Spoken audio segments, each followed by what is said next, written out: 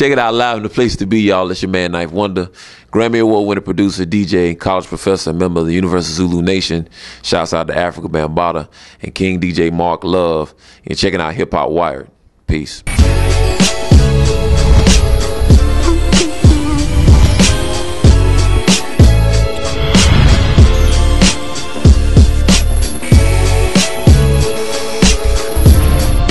Now you mentioned the story, so the Knife Wonder story, for people that don't know, you started with Little Brother, you left the group, you know, you went on and produced with Jay-Z and, you know, other artists, Beyonce, like, and stuff like that.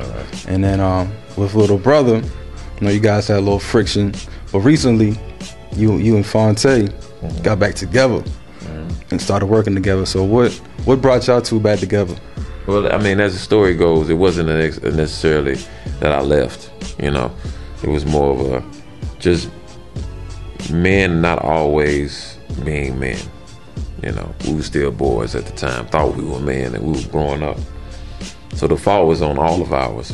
But, you know, I had done those Jay-Z records and Beyonce records within the confines of Little Brother. I was still, we hadn't put out the Minstrel Show yet by the time I had one record with Jay-Z and 3 records with Destiny's Child. So when it came to For Time to Part Ways, that's what it was. And then recently, you know, and so, you know, in a way that I don't discuss, but me and Phonte decided to talk. And so we talked. And, you know, we are where we are now. He's dropping the project. We're both dropping the albums on the same day, September 27th.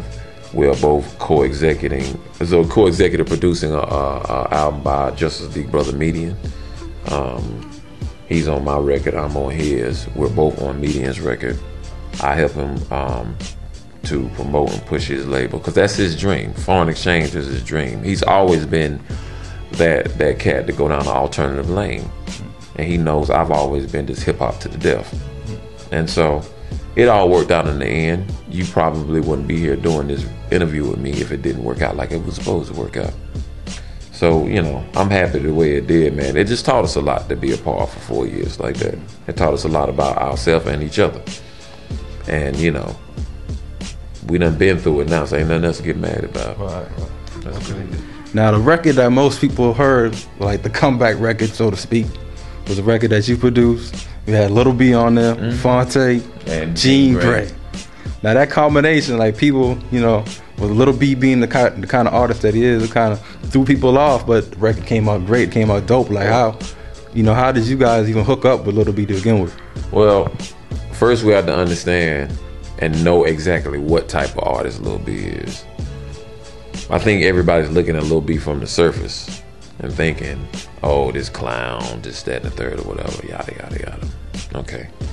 You know, Lil B reached out to me and we spoke on Twitter in DM, and he told me that he wanted to do an album with me, and I was like, I didn't know who he was at first. This is last year.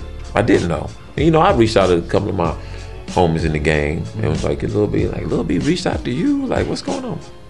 That just goes to putting each other in boxes. The one thing that Jay-Z taught me is, that I saw, is you can't put people in boxes, dude. You know what I'm saying? Like, it just ain't gonna work. Like, you know, that comes with just growing up, though. And so he did a record with Tony Yayo, and my partner Crisis, who's in the Soul Council, came to me and was like, yo, man, like, hear that record Lil B did with Tony Yayo, and he's actually, you know, saying a few words on there. I'm like, okay.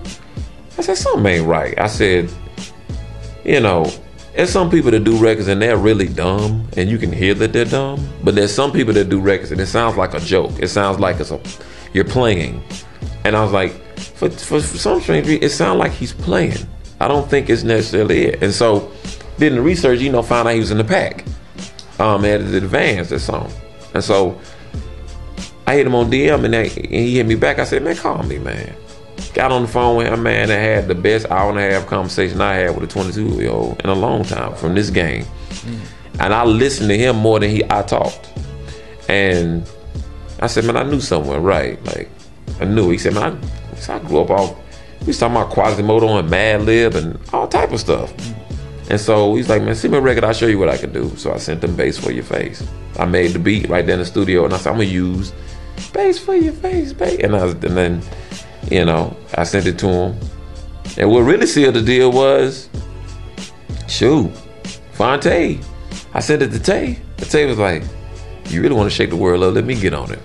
And I like, all right. So, and then I sent it to Jean, and she was like, this is dope. And it's music, man. You know what I'm saying? It's just the whole underground, overground. That's dead.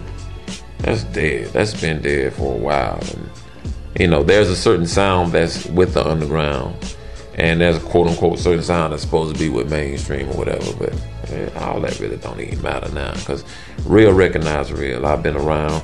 I've been recognized by the most underground artists to Youngberg.